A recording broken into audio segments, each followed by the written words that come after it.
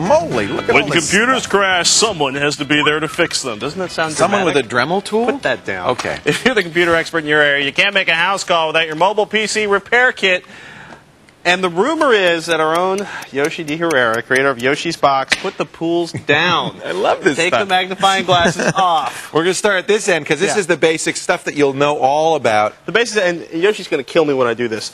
In theory, this is the basic stuff right here, but 90% of all computing can be done with One Phillips head screwdriver, Yeah. some kind of a pair of pliers. Maybe. You're getting fancy on us. And a flashlight if you can't see what's going on inside your system. This will handle 90% of computing problems. But But when these let you down, the other 10% get your peddler's pack out. can require pretty much everything else on this table. Yoshi, is this really like stuff that you actually have that Yeah. you carry around? This is really yours? He is a madman. Actually, and then there's a 0.001% that can only be fixed by a sledgehammer. We'll talk about that later. Let's talk about what we got. We've got a good set of screwdrivers. What are these? These don't look like screwdrivers. Those are jeweler's screwdrivers. They're so those are little tiny screwdrivers, and that one actually is a Torx driver. You can barely see that against the background. Yeah, on Macintoshes, this is what you need to get into the Mac. They don't use standard screws. They use Torx heads. And it varies with the model of Macintosh. And it does. Too. You can't just get one Torx. But these are really great to have. On some computers, you gotta have those. And on the remember in the old Mac Classics, you needed a T10 Torx that was 18 inches long, which most of us welded together ourselves. Stuff. Let's talk about this. Tools are obvious. Wrenches, cable wire cutters, cutters. very handy. Very cut, like electrical wire cutters.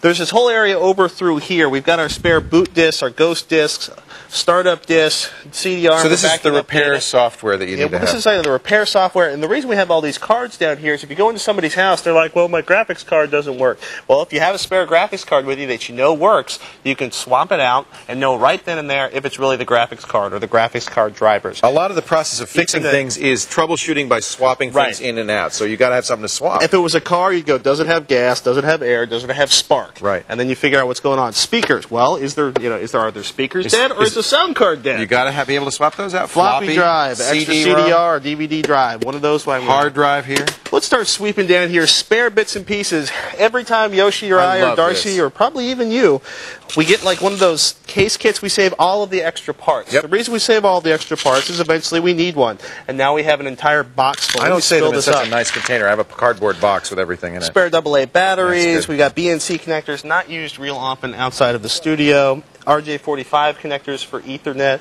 All this kind of good stuff. You can make your own cables with this stuff. Yes, you could. As a matter of fact, if we slide, where is it? There's one over here. Here's our cable tool. We've got like cable tools, RJ45s for creating our own RJ45 cables. That's actually, that there is the Ratchet Telemaster. That's a fabulous device there. You could always use that. And it makes a fabulous spaghetti sauce, a bolognese. I can only make this. Hey, I see you have some cleaning stuff here. Yes, this is important to have as well. You've got your canned air. And that's for what, blowing out dust and so forth? Cleaning the keyboard, blowing out dust, discovering that there's big chunks of gray cat hair stuffed inside of a fan. A little bit of rubbing alcohol. Now this has a little bit of, this has got a little bit of glycerin in it. Boy, it hurts.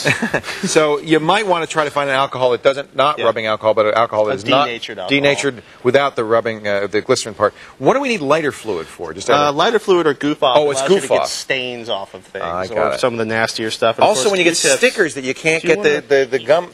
Let me see in here.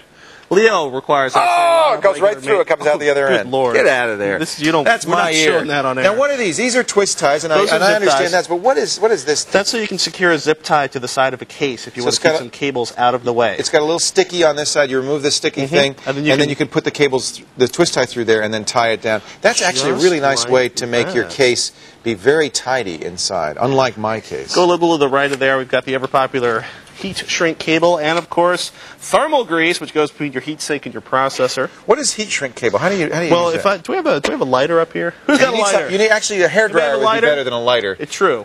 Something that blows warm air. They actually is a special tool to use for it. Because you're a sophisticated man from an upper class background, and I started doing this on cars.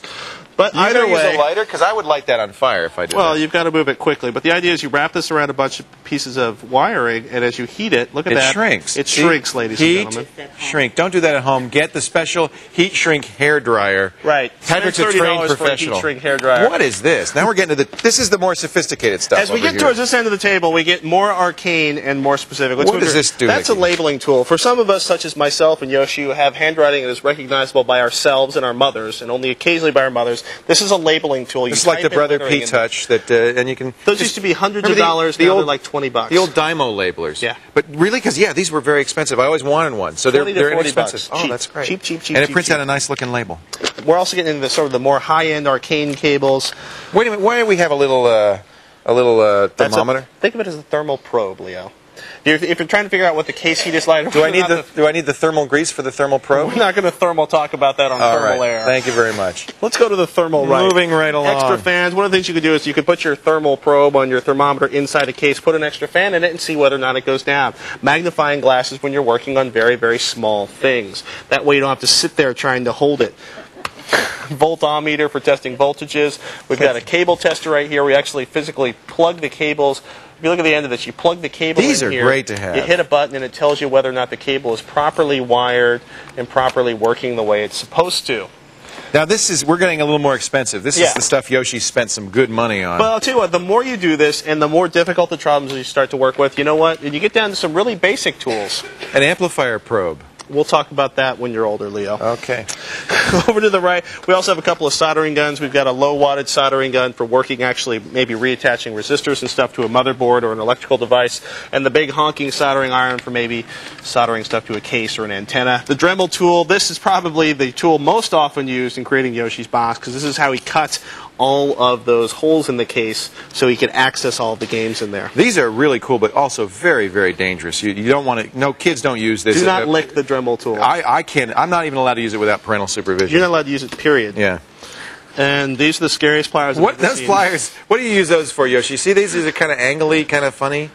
Sometimes you just can't quite get at something straight on. You need just a little bit of an angle to get it. That. How long has it taken you to put this case together? How many years of time and labor have you put into this, Yoshi? You deserve a lot of credit for this. This is amazing. This is my small version. What? This is the portable version. What? All this goes into what, a backpack? Yeah, all this goes into one backpack.